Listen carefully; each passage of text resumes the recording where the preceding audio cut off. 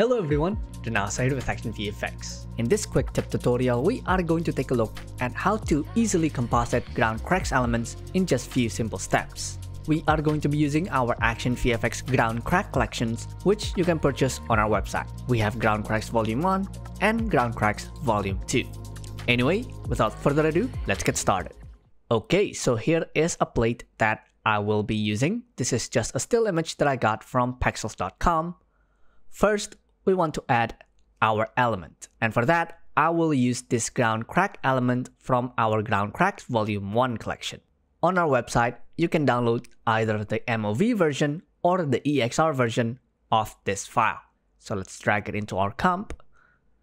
If your ground cracks orientation doesn't fit into the scene, you can turn it into a 3D layer and rotate it a bit. But for this one, the orientation is already looking pretty good.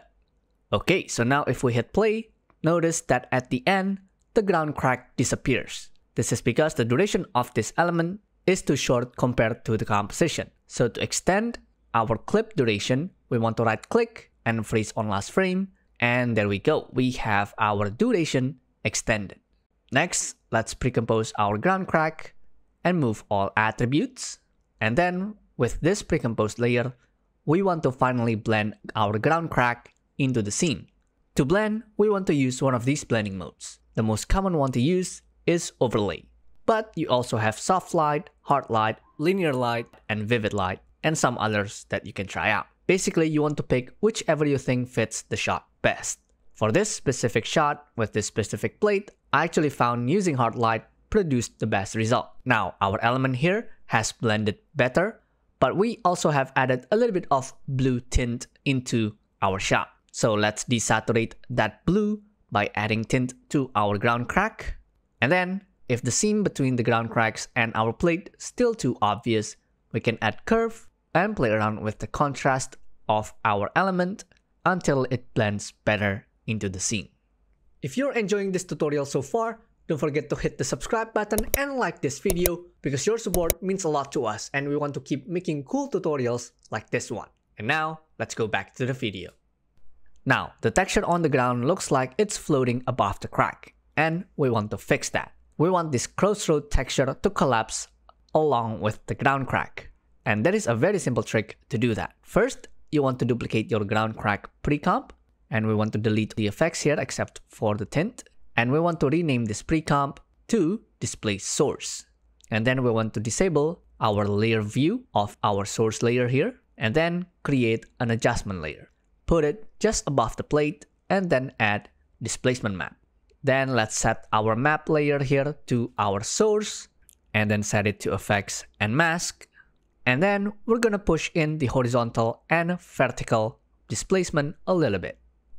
And there we go, we have the texture of the street being displaced based on the color of our ground crack. Now let's add blur to our source layer and let's blur it just for 2 pixels. Just so we can get a little bit more smoother displacement. And this is what we have so far. One last thing, because we have the gravel texture of our element, we can see that our adjustment layer is displacing the texture even when the crack isn't there. So let's fix that by simply creating a mask on our adjustment layer, feather it, and then animate the mask path to follow the animation of the ground crack. So the displacement only affects the inside of the crack. And this is what we have. Now, if you download the multi-layer EXR version of the ground cracks, you will be provided with multiple layers hidden inside of the asset that you can access using Extractor. Each of these layers could help you with your compositing.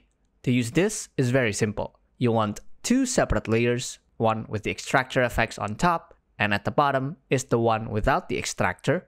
And then on the one with the extractor, we want to select, let's say, the ID channel. And the ID channel essentially color-coded the element into multiple objects. Like for example, the blue here represents the part of the ground that falls down.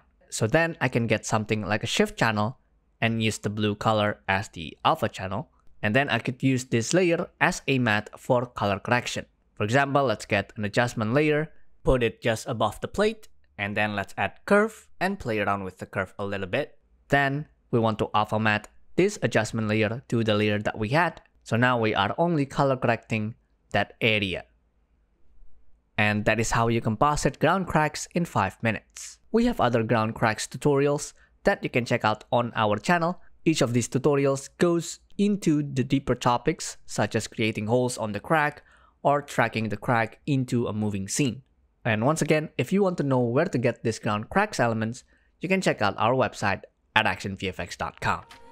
At ActionVFX, we provide vast library of high-quality VFX stock footage for your projects, from fire and smoke, energy effects and explosions, and many others. You can purchase them directly or sign up to our subscription starting at the low cost of $14.99 a month.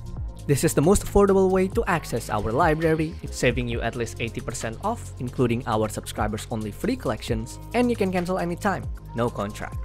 Thank you so much for watching. I encourage you to drop a like and let us know in the comment section below what kind of tutorials that you'd like to see next. But most of all, be sure to subscribe. We are aiming for 100,000 subscribers by the end of the year. And also, there are other resources on this channel such as other VFX tutorials, podcasts, VFX breakdowns, and many others. So be sure to check them out as well.